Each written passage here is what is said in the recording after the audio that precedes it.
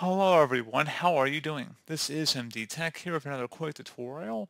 In today's tutorial, I'm going to show you guys how to hopefully resolve if you're coming across an issue, an application error, LogonUI.exe. The exception breakpoint has been reached. 0x80000003 occurred in the application at location. Click on OK to terminate the program.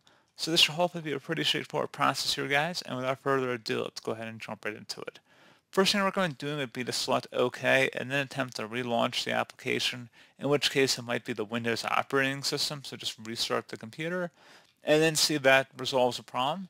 If you're still having an issue, something else we can try here as well. If you'd open up the search menu, type in CMD, best result should come back with command prompt. Go ahead and right click on that and select Run as Administrator. If you receive a user account control prompt, select Yes. And now into this elevated command line window, you want to type in chk dsk space /r, again chk dsk, and then a space, and then /r. Hit enter on the keyboard. Should come back with check this cannot run because the volume is in use by another process. Would you like to schedule this volume to be checked the next time the system restarts? Tap the Y key on your keyboard and then hit enter. So this volume will be checked the next time the system restarts. You can go ahead and close out of here and any open programs and applications and go ahead and actually restart your computer at this time.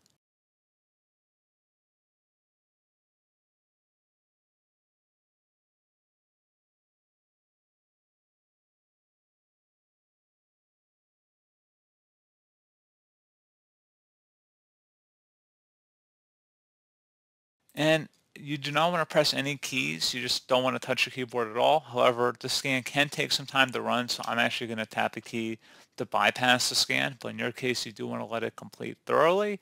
Like I said, it can take some time. It can take a couple hours in some cases.